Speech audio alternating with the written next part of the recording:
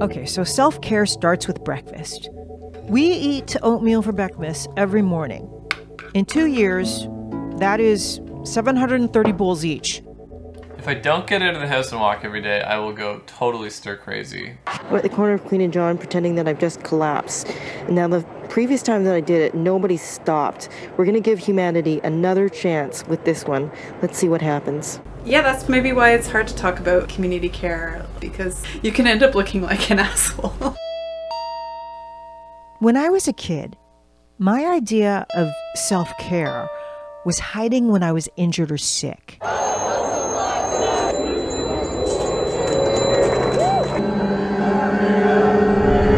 mean, what does it really mean to take care of yourself and others when everything falls apart?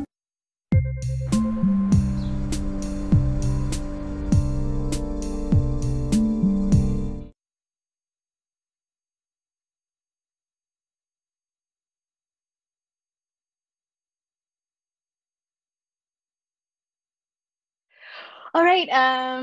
First of all, thank you to Wavelength for having us. Johnny, Dave, Guillermo, and everyone else involved in putting this speaker series together. So we've been curated to have a conversation centered around notions of care. And we don't know each other that well, only through brief correspondences via email. Admittedly, I've done some research on you and your music. Googling. Googling, right? Prior to this chat.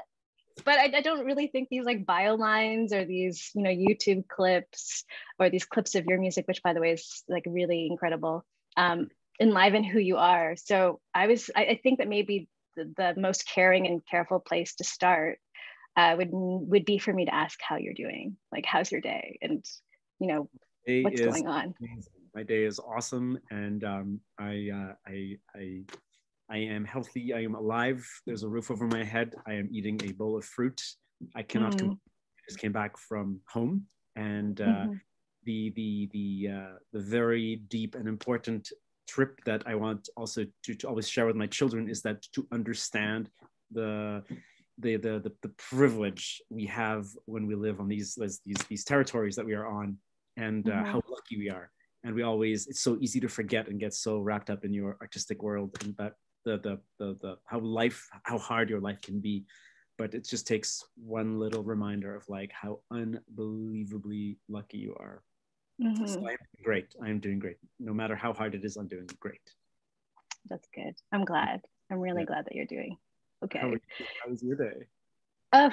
Thanks for asking. I mean, I'm good. It's dark and it's rainy in Toronto today, and it's hard to feel not excited, but the weather definitely has an impact. But I'm healthy. My family is healthy, and we are secure in our house, and we have stable jobs, and there's a lot of things working in our life that make me feel good and make me feel full of hope. So yeah, thank you for asking.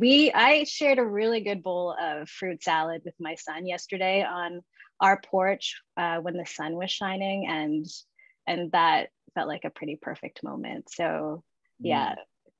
We shared a good bowl of fruit salad. What's the temperature in Toronto right now? Pardon me? What's the temperature in Toronto right now? Let me double check. I mean, there's like a rainstorm right now, and it is oh no, my weather app isn't working. It's negative. It must be negative something. It's definitely cold. I know that where you are is cold as well. It's not so bad today. No. It's like -5, I think. Which is which is yeah, it's still a lot colder than where we came from. So Yeah, I mean, it's funny how we're like, oh, -5 is not that bad, but it's still minus. Like it's still bloody still water, cold. bloody freezing outside, and that's just terrible. For sure. I mean, Wavelength was kind enough to give us some questions to, structure our conversation. And, I guess a good place to start would be for us to chat about, what community care means to us. Care is such a huge word. And, I think this moment that we're in, of explicit attention to war and racialized violence and things like that, care takes on a lot of different dimensions. So maybe we can start with what community care means to us, and just see where our conversation goes. Absolutely, yeah. I mean, community care is so many things. You and I don't know each other, but immediately by the moment we started conversing via email, we automatically become a community, right? That's immediately that there's this connection of like that we are going to meet and we are going to converse, have a conversation, exchange ideas, and that immediately to me, like that's it. We are friends now by virtue of just having this opportunity, and then asking one another about each other's lives. And even before we hit recording, we were talking about even via email about children and travel and how everything is going and stuff. And it's like genuine care about how everybody around you is doing at all times. And of course, community care especially over the last 2 years, has taken on, a much larger meaning, with everybody really trying so hard to always, keep others in mind. It's trying to keep everybody in mind. And I am Lebanese. I am from Lebanon, and I just came back from the trip we're talking about. I did go to Lebanon with my family, and to see a lot of all the friends who are still in Lebanon post absolute chute. What's the chute in English? Crash. The collapse. The absolute collapse of Lebanon as a country. Economically, politically, every single the physical collapse of it, of course. And yeah, to be there and just be very, very feel very hopeful, and realize just the strength of community and the strength of people. People who are stuck there and cannot leave there because of political reasons.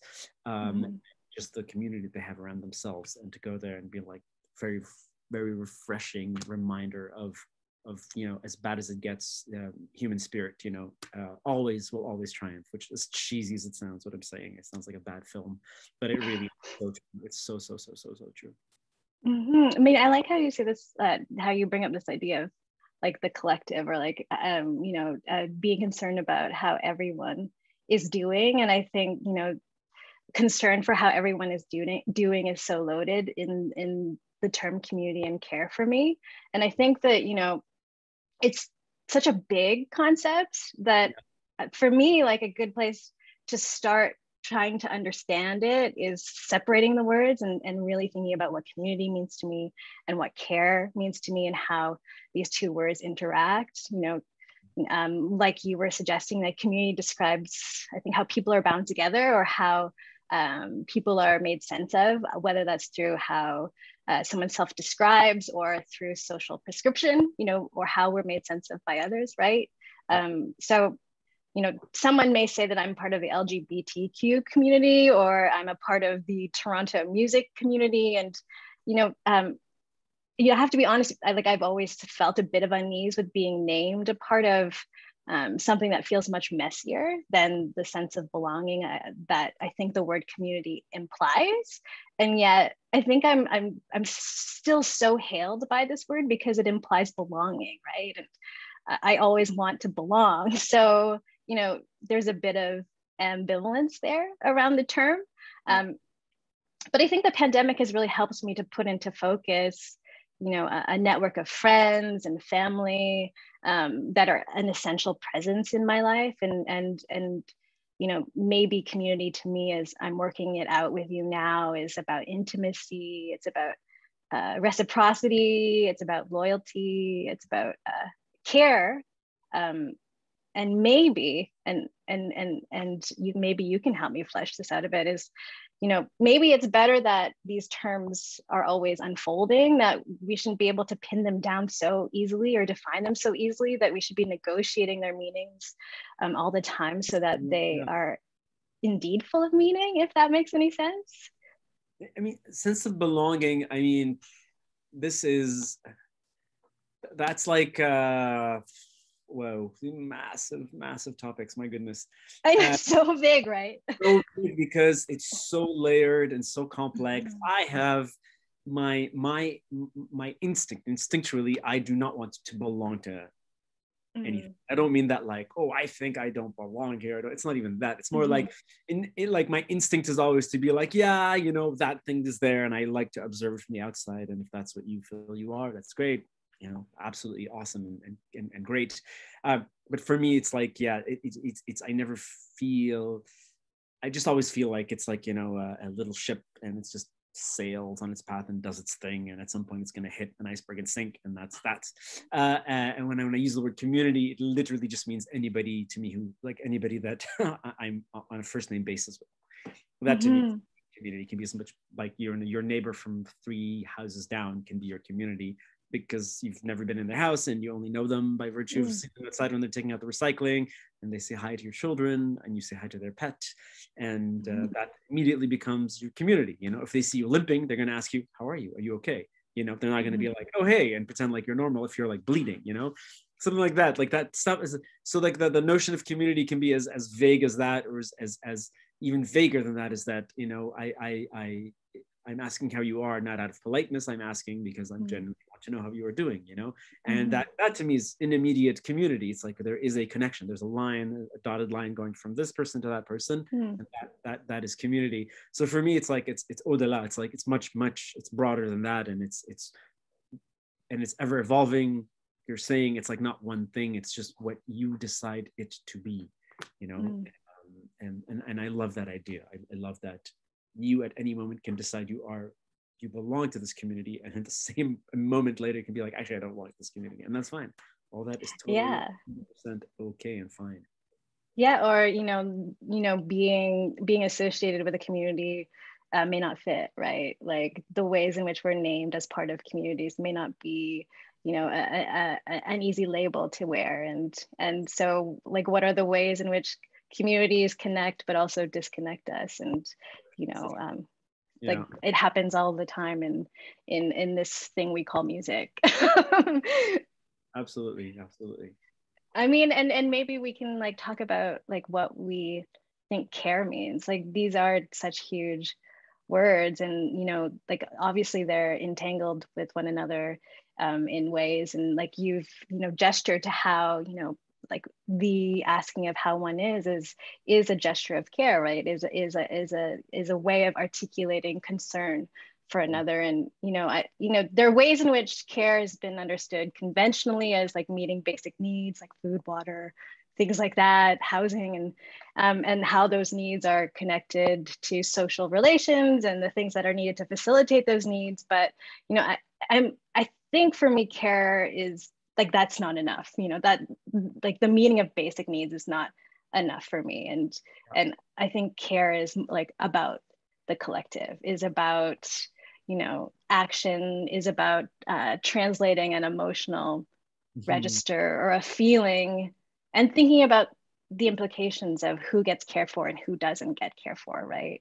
And so, it's also about, and like, if I'm rambling, please like put a pause on me, because I know that sometimes I need some help with structuring my thoughts. But I think there's like this relationship between care and complicity. Oh no, sorry, I missed your last like 30 seconds. Oh no, I froze. you know who doesn't care about us? The internet, right? The connection, these types of things. Anyway, I guess where did I get cut off? No, I don't think I missed 30 seconds. I think it was just 10 seconds and I panicked and it felt like 30. Yeah, I mean, I think, I was talking about like how there's like I read somewhere about this like relationship between care and complicity. I think the author's name is Christopher Cutts or something, and he talks about how we should be thinking about how our own willful participation in activities and behaviors, how they might cause harm to others, right? And so I think that, like, when I think about care, I'm thinking about how we are implicated in the suffering of others. And like, and I'm taking that really broadly, right? So Yeah. like, for me, care is an ethic that's tied to, you know, thinking about who doesn't get cared for. Like, in like we're in a moment where there's so much attention to war, but war has been, as you know, of course, like going on already. And so, like, what makes us care in this moment more than others, right? And it, like, just that gets is an amazingly interesting topic, because it's being social media creatures that we are. mm-hmm. Very it's for someone like me, and this judgment. I mean, it is a judgment. I can't say it's not a judgment, because that's hypocritical, but it is with trying to contain that judgment, but like just seeing how the dialogue around the current situation in Ukraine is unfolding, and how people take that information, take that data, and decimate. Oh my God, I'm quite tired and jet lagged. What's the word I'm looking for? Disseminate. Decimate, disseminate it, and then disseminate it.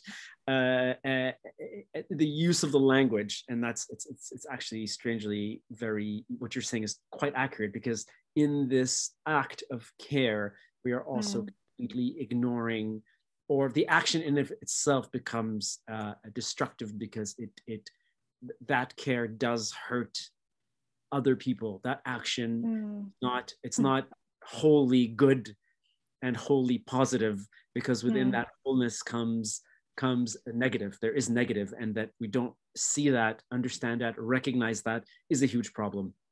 It's very hard to avoid that, of course, but the ability to have the blinders on and not to be able to see that, it's quite difficult. A person posted the other day something that somebody who I consider, somebody who I think is extremely intelligent and very sensitive person, but did post something that I found so incredibly offensive, like so hurtful. Something to the lines of like, it's been 3 days and I cannot believe only a handful of my friends have been posting about this war in Ukraine. And that just really like struck me as like, only a person with privilege would come up with something as hurtful as that, as to say. Because what does that say about you? That this conflict, all that, to me, it tells me that this conflict somehow has all the right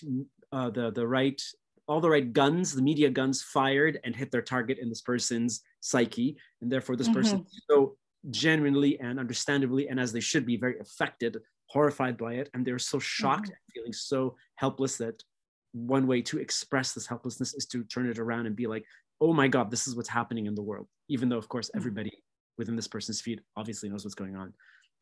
But then that just tells you that their degree of shock, that nobody else around them, not enough people around them are mobilized to talk about this. And you're like, do you not understand that is you, that you are that person for all these other conflicts? Like, do you not understand you are talking about yourself when you talk about that? Because your feed doesn't usually talk about all the million other conflicts happening at any given moment in our world. For me, that's the part that becomes very difficult, and that is such a North American thing for me. That's such a North American attitude about how you perceive atrocities around the globe, and they're only perceived when they sort of fit a media narrative that falls in line with what your politics are somewhere vaguely, and outside of that, you empathize kind of very peripherally, and then within 2, 3, 4, 5 days, we'll move on, And I just felt like writing this person, I'd be like, I'd love to know what you think about the war in Ukraine in about 6 months. I'd love to know how much you're posting about this in 6 months, That's such a mean thing to say.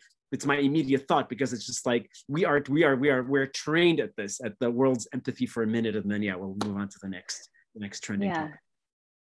I mean, I think you're really touching on this idea of care is like politicized, right? It's like politicized terrain. And, like you, I'm interested in how care is distributed based on, am I cutting out? Is it okay?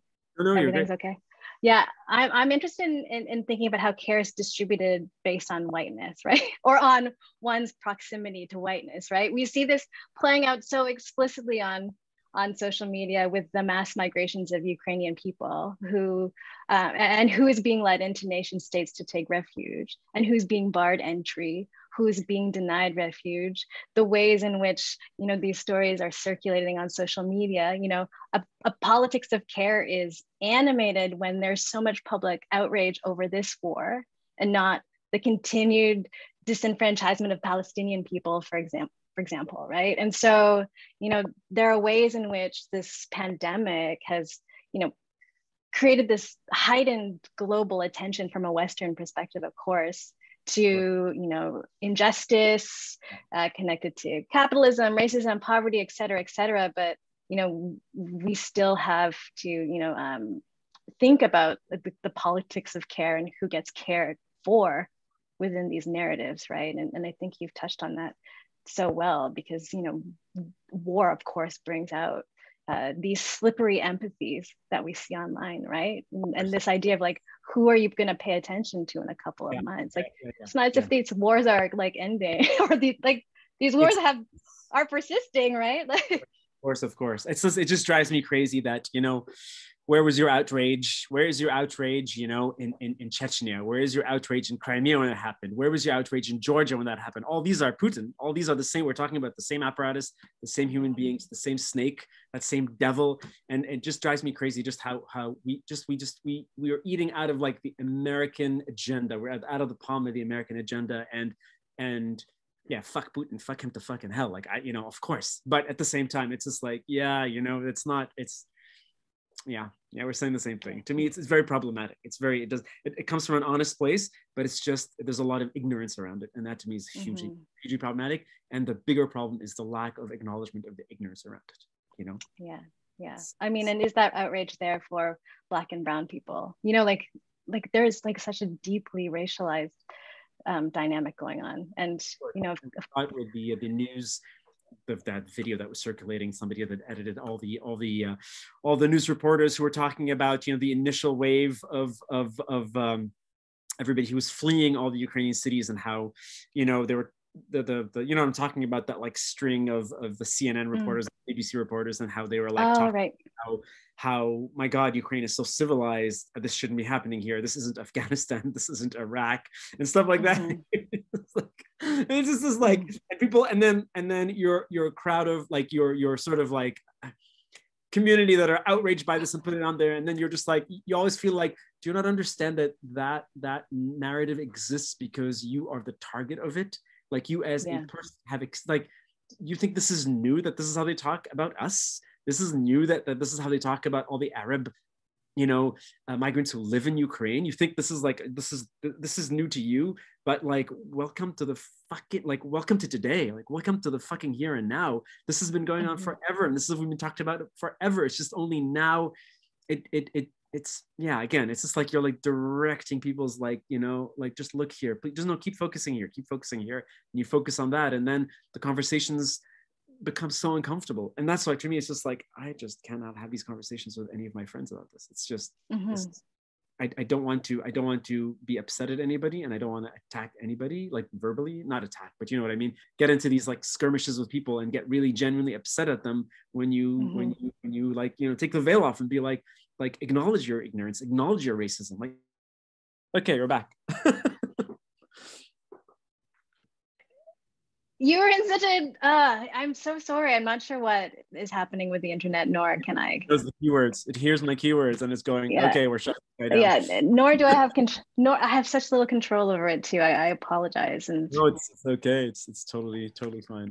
Yeah, I mean, and you know, it's such a important conversation, and you know, I think I'm glad that we're pointing to what sounds like a similar commitment to thinking about care as considering, you know, care as being a deliberate decision. I mean, centered around collective well-being, right? Not just like the well-being of, you know, a chosen few, or like, you know, the people who meet, ideal beauty standards, or those who are as close to whiteness as possible. It's like just thinking about the collective, like really thinking about how we can take care of everyone, right? And thinking through all of the complications attached to that.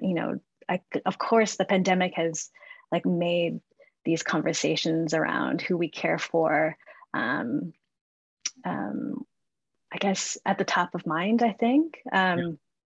Like we have in public discourse, like people paying more attention to how we care for people experiencing illness, like what sort of sick days people should be getting, like what sort of disability benefits people should be getting, or like how work conditions are impacting health, but this has always been the case for so many people, right? And in many ways, the pandemic has exposed, how there has been a lack of care for people, right? And like we're talking about war now, and like the explicit attention being paid to people in Ukraine, but it's also exposed our lack of care for other people, right? And so I think about healthcare, I think about labor, who's deemed essential or non-essential, who gets livable wages, all of these, messy things.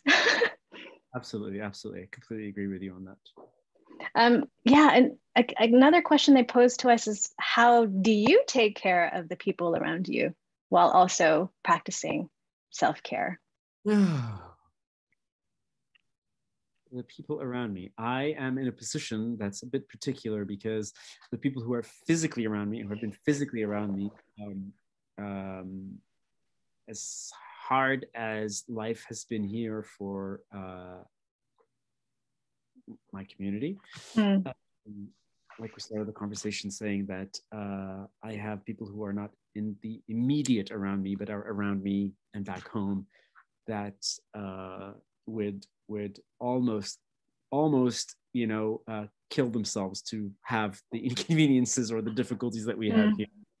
So my care is very much directed in that direction.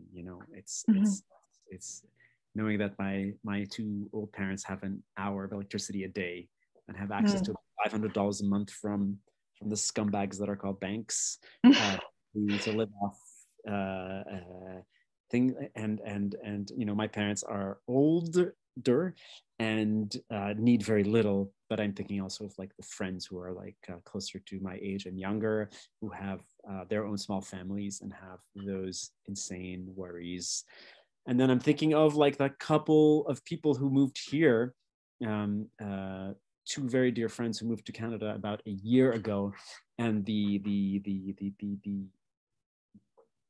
oh my God, how to even fucking say this? It's just so, I'm sorry, this is going to get not very nice. Like the systemic racism that we have, so beyond even what I thought I understood. And basically a system that just puts its boot on people's necks and makes sure they remain in poverty because of certain rules that make absolutely no sense, and them having to resort to just like terrible ways to make any money because the government will not allow them to earn any money because they come from a place where they have no access to their money. These are people that have savings all their lives they've worked for because of our stupid Ponzi scheme that is called capitalism and banks in the world. They have no access to this money, and then they come to this, developed, civilized first world. And of course, they are treated like nothing but, scammers, and they have to spend about a year proving that they're not scamming anybody.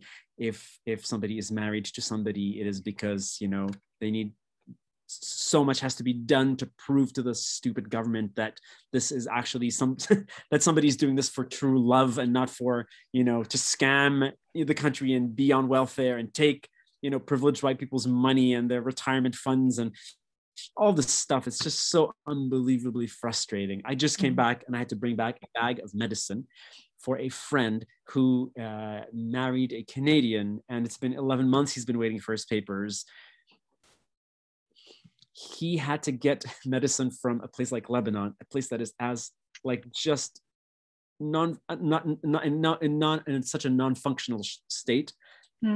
Get medicine from there that is probably expired to a certain degree, probably cheated, probably I don't know what, but because he has absolutely no access in any way to medicine here because he has no status yet. He just has to stay at home and wait, and is not allowed to earn a penny because that would completely void his permanent residency application. But somehow he's expected by the government to live and be contributing to society for 11 months, 12 months until the Canadian government deems that he's a human being.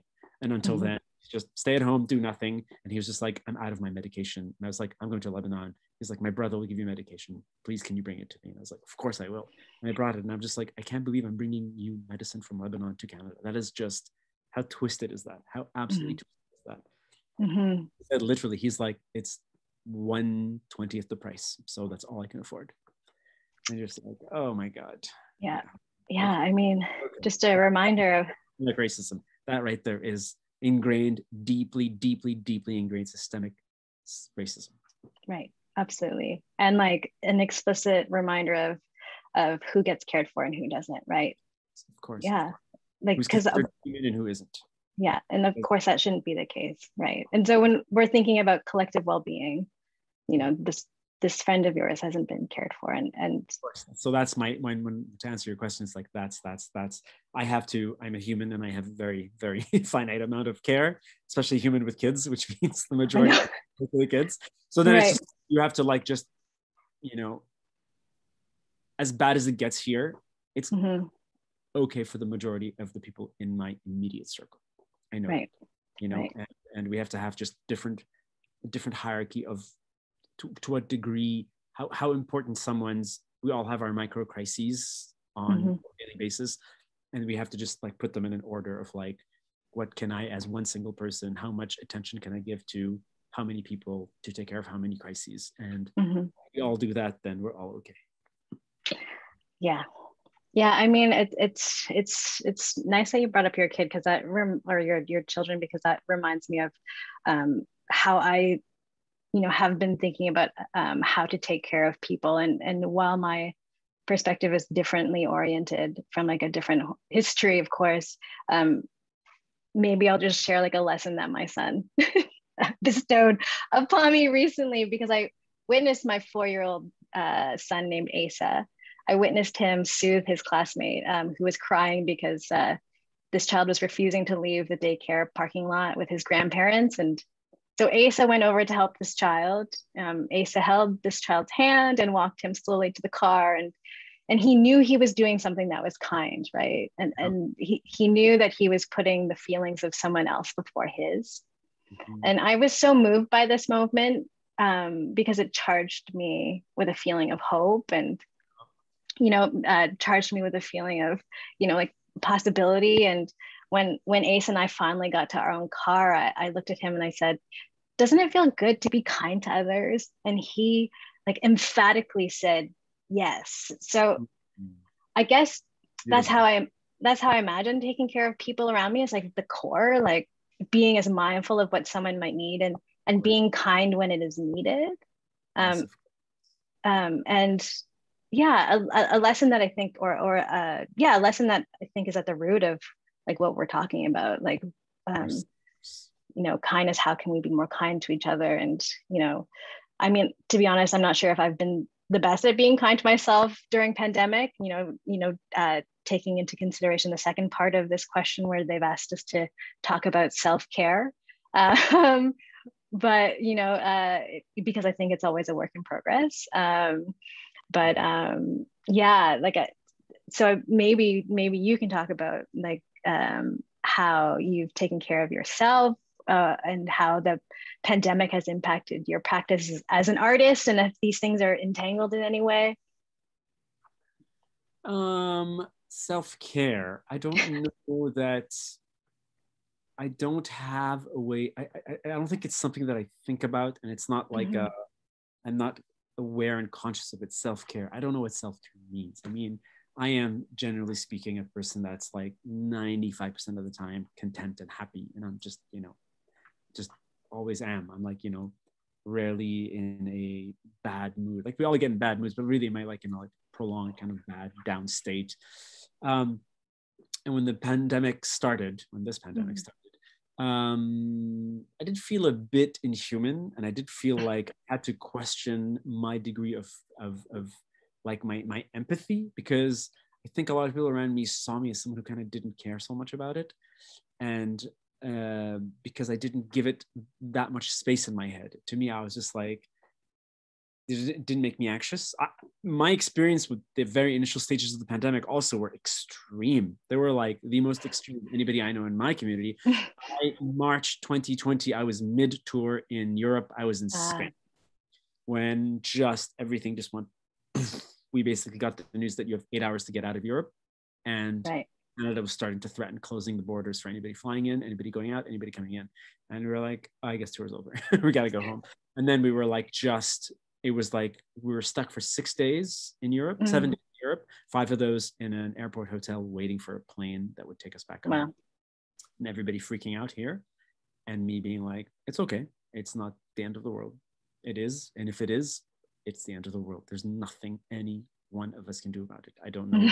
It's just, that's how my brain goes to. I go into like this crisis management mode. And I'm like, I accept that this is what's happening. And then we came to Montreal, and of course the shit hit the fan, and we were under, the infamous Québécois crazy lockdowns and curfews.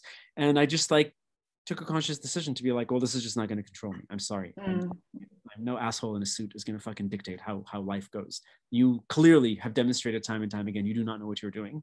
And why the hell would I trust just an inherently racist institution like you to fucking tell me that you know what's best for me? And I just became like this, I'm just going to be careful and going to make my own decisions about how to protect everybody around me, but I modify my life and adjust it to continue doing what I need to do to remain sane. And so I think so that in a way is self-care, I guess, in a way. I did continue to go to my own little studio, worked alone for that first 6-month stretch. A lot of people forget that we were in a 6-month curfew lockdown here. It was out, that like really the damage that did to people, that is unforgivable. That is, if there's a crime, that's the crime right there. It's like the damage that it did. And my partner and I talked about our children. It was like, do we want our children to understand that this is what life is? Because this was 2 years ago. So my daughter was 1 and my son was 3. Like, do we want them to understand that this is what a human life is, a human existence and human interaction is? So yeah, we had to think about it long, deep, and hard, and be like, these are the decisions we're going to make, and this is what we're going to do. And yeah, we adjusted our life, of course, and kept it extremely safe, but also did not go down the path that quite a few of my friends went down, which was hyper paranoia, hyper distrust. And as soon as you started seeing where, here in Quebec, where they were really encouraging people to rat on people, to call the police, to tell the cops if somebody has somebody over in their house, if somebody's having somebody in their backyard. We went to a park, us and like our community of Lebanese friends who have kids who are kind of a similar age. We went to the big main central park here. We were all hanging out. This was like summer 2020. So, and we were all kept the 2 meter distance, like that is science. And then a cop came up to us and said they've had 4 complaints from people in the park saying that our children are not maintaining, our 1-year-olds and 3-year-olds were not maintaining the 2 meter required distance, and that's making them uncomfortable. And you were just like, at that point, you were like, yeah, this is just the beginning. This is just the tip of it, where this is headed. And this just, to me, it was just so dark, so scary. And you were like, yeah, no, sorry, not for me. This is not the world I'm going to live in. Sorry. And we just told the cops, well, go talk to the kids. They're all yours. You want to arrest them? Go arrest the kids. The cop was embarrassed. Even he was embarrassed. And we're like, well, what do you want me to do? What do you want me to tell the 1-year-old? You go talk to the 14-month-old and tell them, no, they have to maintain a 2 meter distance when they're walking around a park, like a giant open air. But it was just like, oh my God, all of you people get just like, you're that uncomfortable. What are you doing in a park? Yeah, I mean, there was a way in which there was this securing of the surveillance state, right? You're talking about this policing of kids in parks, an extension of that is there was even more surveillance on people who are already so surveilled, right? Of course, we went up to a cottage at one point in the thick of the curfew, and other friends, and this was yet another Lebanese person who was still waiting on their papers. Another one of the people that had fled Lebanon post the big explosion, post the collapse, and they were just mortified to be at this chalet and wanted to hide the car that they were in, like in the woods, because they were really worried about a neighbor calling the cops because they didn't have their papers, and this could completely jeopardize their whole application for being in Canada, because they're breaking but they are not in their house at home, that they're in a cottage, and that we are two families, and that we're not related, and that we're sharing space. And I was just like, oh my God, when they get in your head, they really get in your head, huh? Like they have to scare the living shit out of us, and they do it when they can. Yeah. I mean, on this topic of self-care, I was thinking about how, like, in my like scrolling of social media, which of course was became more because of the pandemic. Like, I started to see so many like postings about fitness and about, healthy eating, and about like this industry of self-care that, like proposed this like neoliberal model of care, right? That can like somehow conflated morals or morality with self-management, or this idea of treating oneself or staying fit, right? Or getting closer to impossible beauty standards. And, I started to think about like what sort of histories, feminist histories in particular, get erased by this idea of self-care, because self-care has a history, like has a feminist history of struggle and organizing, where self-care was so integral to larger goals of collective care. Like, for example, like practitioners, like therapists dealing with patients who experience trauma, like insisted on caring for themselves in order to better care for their patients, right? Or self-care is important to the work of caregiving. Like physical health was so important and imperative during the women's movement, during the civil rights movement of the 60s and 70s, because people needed to stay healthy so that they could, along with their allies, challenge racism and sexism and colonialism and patriarchy and all of these things that, self-care was so deeply connected to collective care. But now self-care is like this industry where this rhetoric around care is more individualized. Absolutely. And I think this, like this feminist history of struggle gets erased and completely just evaporates. It's like it never. It turns into something completely different, turns into a hashtag or a new product that encourages like a six-pack or like beautiful skin routines. And, it gets, conflated, or this idea of self-care gets conflated with this idea of, or this notion of freedom, right? Which in this moment of pandemic has become like so messy, and, freedom has become this very individualized thing, and is not about collective health or well-being by any means. And so it's just like it gets very I guess frustrating. It's such a dangerous word even right now, like literally in Canada, to say that word right I now. know. Like, you say the word freedom and you're like, step back right. from you sketch. I'm sketched out. Right? What do you freedom? Which freedom? I know. Wait, whose freedom? Yeah. What do you whose freedom are you talking about? Are you really free right now? Yeah, I know. It's just, it became so absurd. So absurd. Yeah. You want to laugh. It's like when I got to Beirut and my father was like, so, he's like, well, what the fuck is this deal with these guys in their trucks? And I was just like, you know what? It's literally that. It's just those guys in their trucks. He's like, that's it? I was like, basically, yes. Basically, the core of it is yes. I don't know what else to say about it, Dad. I really do not know what to tell you about it, because neither they know what it's about, I think. Yeah, for sure. It's just anyway, it's just, yeah. And that's that word freedom. And he was just like, what freedom? I don't get it. What are they not? It's like, what, is there no electricity there? I was like, no, there's electricity. Lots of electricity. Yeah. And there's electricity in the cars. And like, yeah, and the $150,000 pickup truck. Yeah, the electricity in that $150,000 pickup truck. Yeah.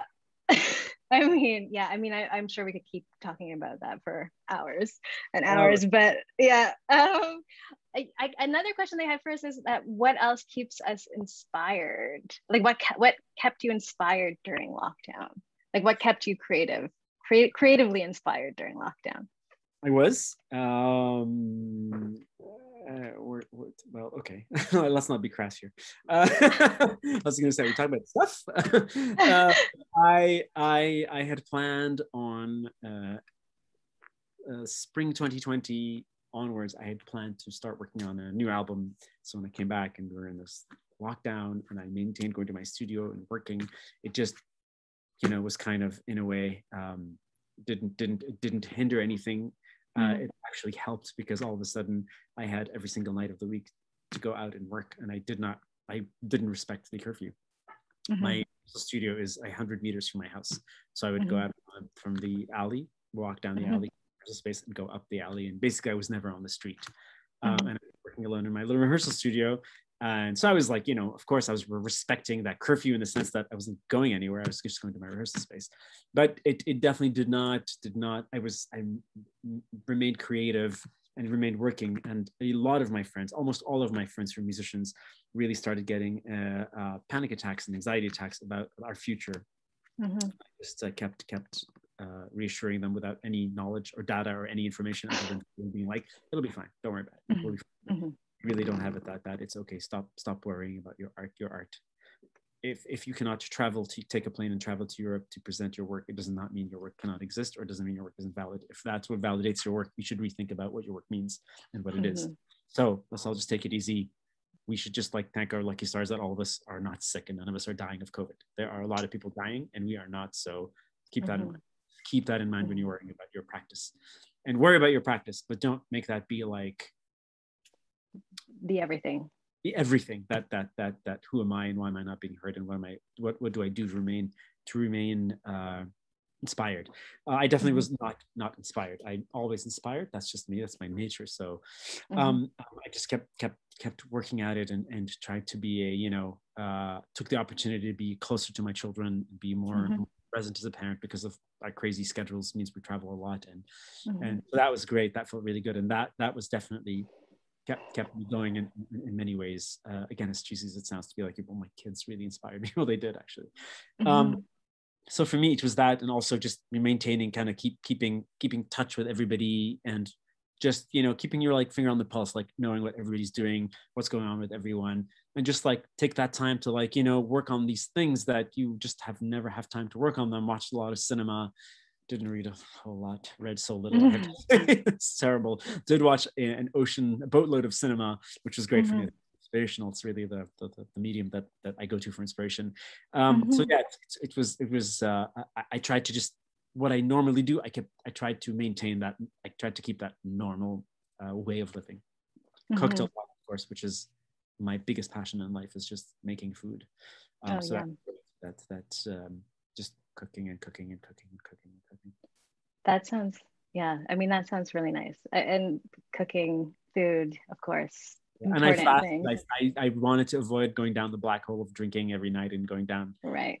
So I just decided that I would fast every single day, 5 p.m. onwards. I just do not eat until the next breakfast, just to avoid. So there's no alcohol at night, and that way we just eliminate that going down that black hole of that rabbit hole. All of a sudden, rabbit hole.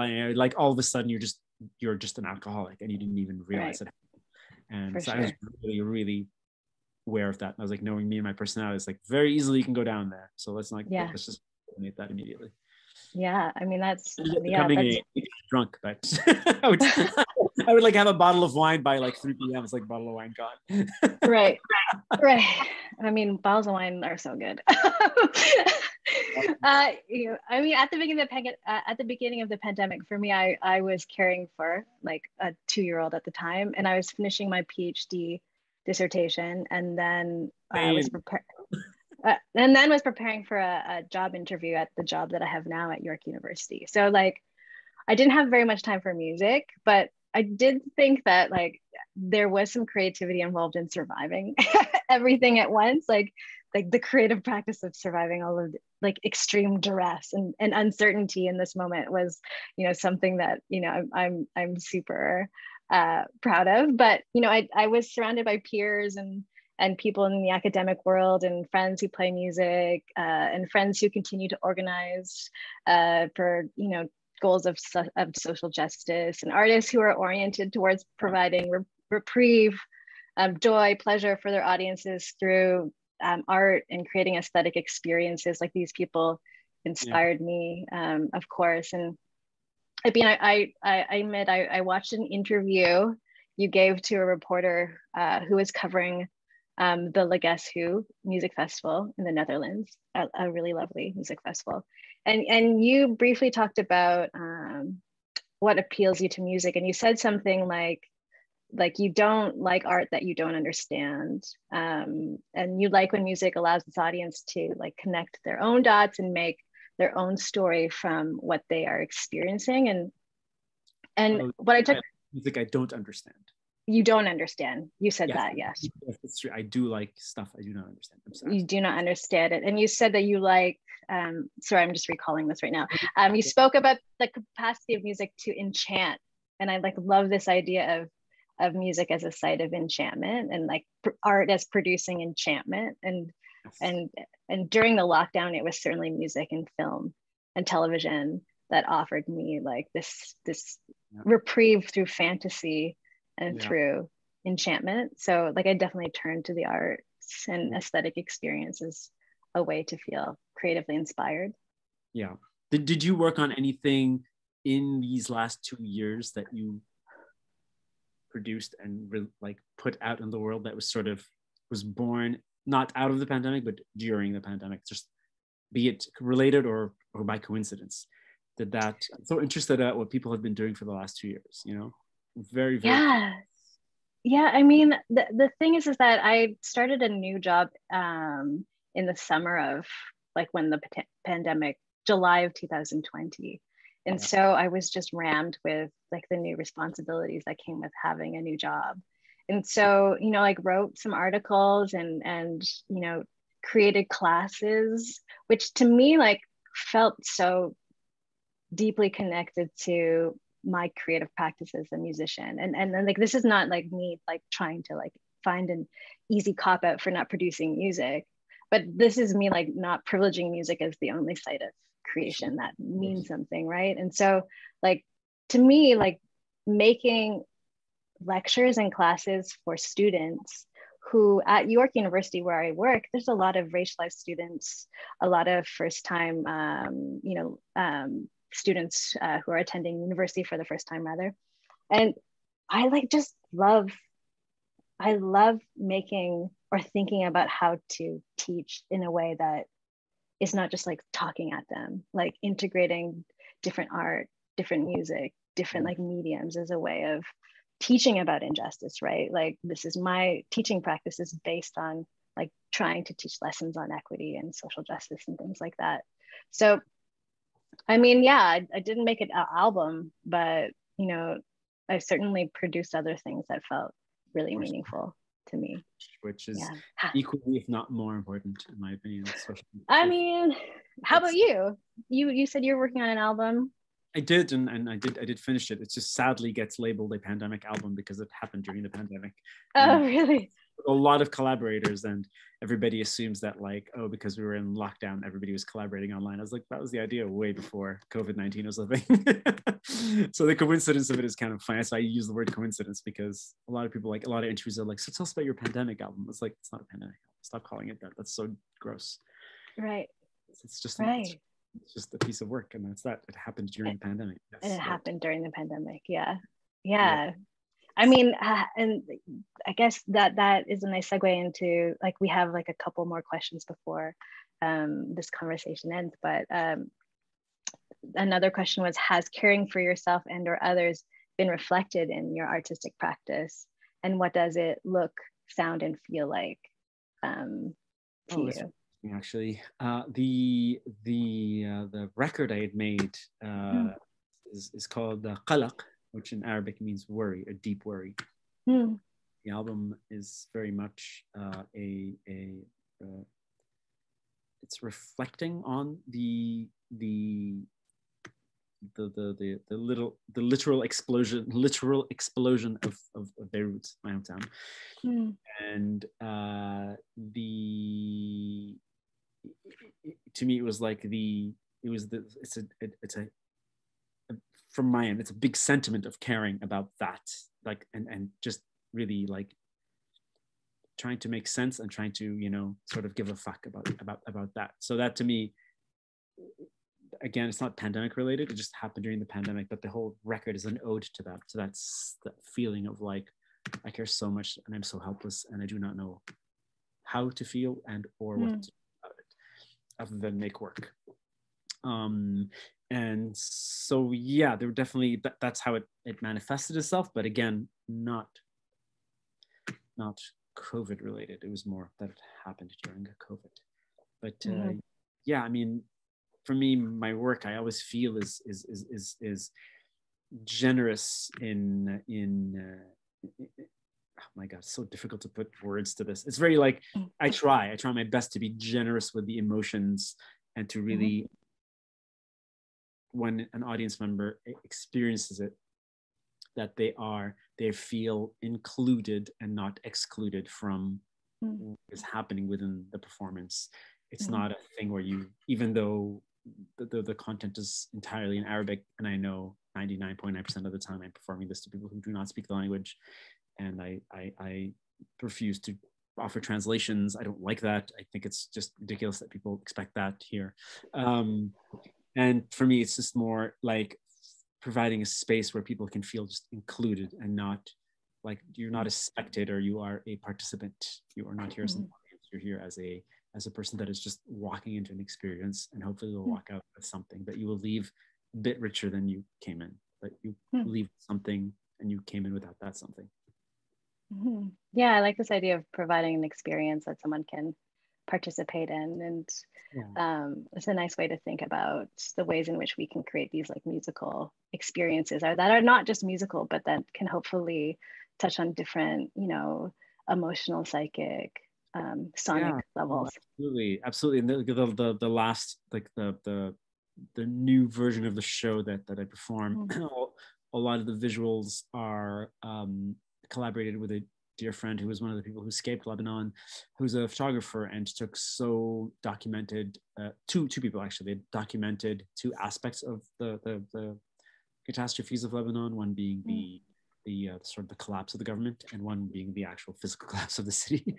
And the show is very the visual, super rapid fire, super kind of intense opening of the show is these images.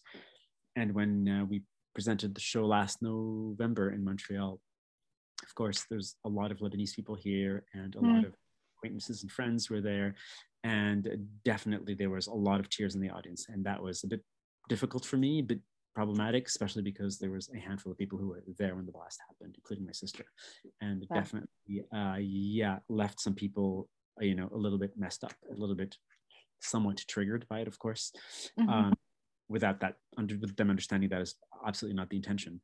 But yeah, it's like it's you hope that the Canadians that were in the room walk away with some sort of understanding of something. Like, you don't have to understand it in words, you have to just understand it in feeling and in sentiment and emotion. And that to me is generosity, that you are able to, you as somebody so removed from anything, without understanding anything about any of that conflict, can walk away from this show being like, I can empathize. I have empathy now, even though I don't necessarily understand. I have empathy, and that is the most human thing you can do. That's like the common language that like binds us all. Empathy. Yeah, that's a really lovely sentiment. I mean, and I would love to experience your music when that opportunity ever presents itself to me. And I would love to meet you in person one day. Yeah. Toronto is not in my future, unfortunately. I mean, that's okay. It's dark and dreary here. I you know, in my experience as a musician, I guess I've always tried to be mindful of my collaborators' needs if we're talking about like how we care for others and what we do in our artistic practice. I've always tried to be mindful of feelings and, you know, the unique positionalities that each of my like collaborators brings to like a musical setting. You know, I've always tried to articulate that anything that I've created is a collective effort, and that is also remunerated in a way that to properly reflect that. I also think that you know, prioritizing care in musical settings to me means organizers and artists are always anticipating what might make someone feel uncomfortable or unsafe. You know, like what does the lineup look like? What sort of audience are you attracting? Will that audience make anyone feel more vulnerable or unwelcomed? You know, are people being paid fairly? Are the people working in the venues that host events being treated respectfully? Like, are there like assholes leaving like, you know, messes in the bathrooms in ways that are like disrespectful to those who perform labor there? So there's a lot of ways in which people who play music in, you know, this place we call Canada can think about how to extend capacities of care towards others. It's very difficult for me to constantly have this discussion and this kind of disagreement with my North American booking agent and manager, who both, you know, always, not always, they both like the idea of presenting your art to, you know, an audience here, as opposed to constantly being a project that exists more in Europe than here. And I always, you know, you know, tell them both that they are not touring musicians or, you know, traveling musicians or traveling artists. And for me, generally speaking, the experience here is one of, yes, a lot of the spaces that would host us end up being so hostile, so aggressive, so just wrong on so many levels, like, you know, just unaccommodating on any level and unwilling to sort of engage with the artist and the work that they're doing, and also providing a space that's kind of hostile, you know. Like, I don't play bars, I don't perform, kind of these kinds of venues like that just like do not interest me, where just like you have like bar staff that are just like, you know, have the shittiest job, and they have to clean these filthy fucking bathrooms because like assholes are leaving messes in them, that just like these just people that just don't think beyond the immediate need and the immediate here and now, and just have no care or no concept of like communal space, sharing having like a community in a space, and providing this space for people to come, work, present, engage, and then move on, and keep this be a very safe space, like a truly safe space for people, versus going to a dungeon downtown that's just disgusting and filthy, and it's just like big fucking human beings that are there to protect you from yourself. It's all like, how is this enjoyable to anybody? I don't understand why any human would want to even set foot in your stupid little hole. It's like, how is this even interesting to anybody? I don't understand. So yeah, not a very popular opinion I have, but no, I think that it's important to be able to draw those boundaries, right? Like, and maybe it's something like, for me, I found that so difficult to do when I was younger. Like, I was like, oh, people are doing me a favor by letting me play in their venues, like letting me be a part of their show. It's like, it's ingrained in you, that idea that that you should like count your lucky stars that you're gonna play fucking asshole shitheads fucking rock venue. It's like somehow, you know, and you're like, you know what? If it wasn't for us, you would be out of work pretty quick.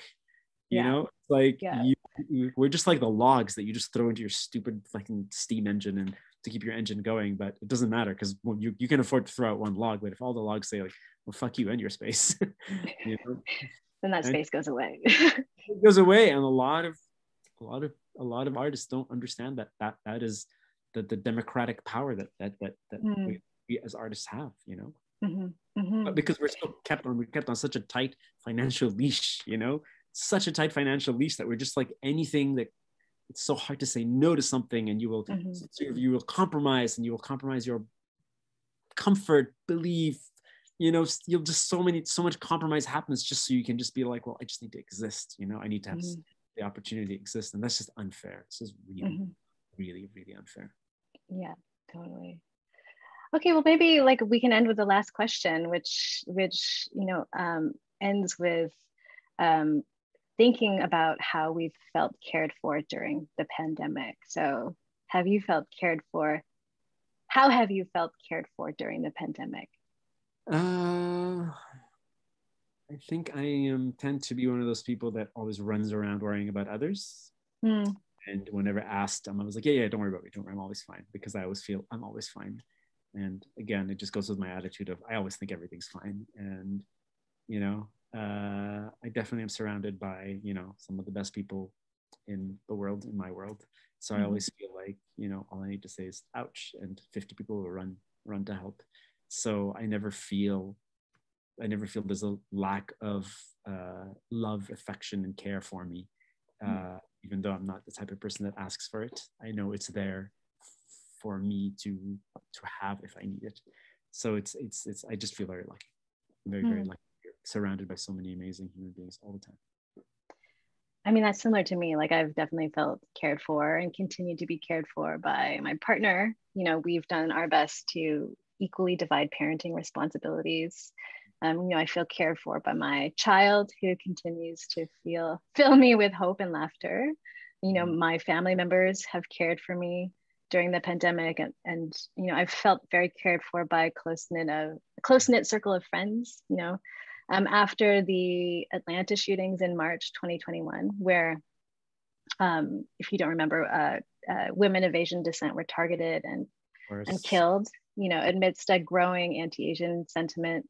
We started a text thread where Asian identified women, rather, members of my family and friends, where we could share, distress, grief, and sadness. And this felt like a really important space where I felt cared for by other women who've also encountered this like very specific experience of anti-Asian racism that doesn't go away, like as we're discussing now, when headlines change. It's a thick, sticky residue that lingers and is sometimes difficult to deal with. But it's nice. The newsflash to people is that, like, yeah, this didn't exist because it caught your attention, and it's sad that it took this shooting for you to fucking even recognize that there's a problem. Right. Absolutely. Like, welcome to like so many people's lives every day, their entire life. Right. I mean, yeah, like the planet continues to be in peril. There are wars being played out in multiple places, enacting mass devastation. Racial justice persists. Black people continue to be killed at the hands of police. Asian women continue to be targeted by gendered violence. I don't know. In Texas, cruelty is being legislated, with the governor, Greg Abbott, ordering that the Texas Department of Family and Protective Services investigate parents of transgender kids for child abuse.